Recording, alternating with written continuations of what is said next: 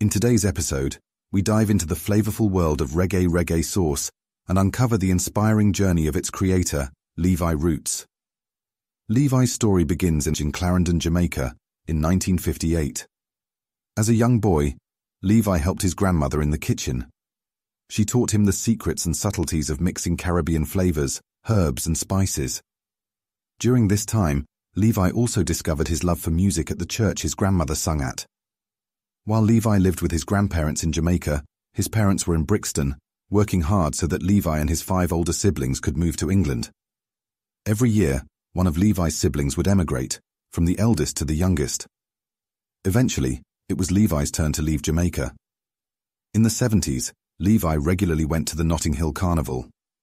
The Notting Hill Carnival is an annual Caribbean festival event that has taken place in London since 1966. It is led by members of the British Caribbean community and attracts around 2.5 million people each year, making it one of the world's largest street festivals. It is considered a significant event in British Caribbean culture. Little did Levi know that he would later have his own stall at the festival selling the sauce that would make him his fortune. At 1991's Notting Hill Carnival, Levi created a fusion between the food he was cooking and the music he was playing, opening the restaurant, which was so popular it is now an annual fixture at the carnival. Despite the sauce's popularity, it took another 16 years of rejection from banks and businesses to invest in the product. For years, Levi made the sauce from his kitchen in Brixton with the help of his 7 children, selling his overwhelmingly popular sauce out of a bag on his back. In 2006, Levi was spotted at the World Food Market by a BBC researcher and was invited to appear on Dragon's Den. Dragon's Den is a British TV show presented by Evan Davis and based upon the original Japanese series, Money Tigers. These shows allow several entrepreneurs an opportunity to present their business ideas to a panel of 5 investors and pitch for financial aid. Although he was doubtful about the program, Levi's mother encouraged him to come back as a dragon slayer.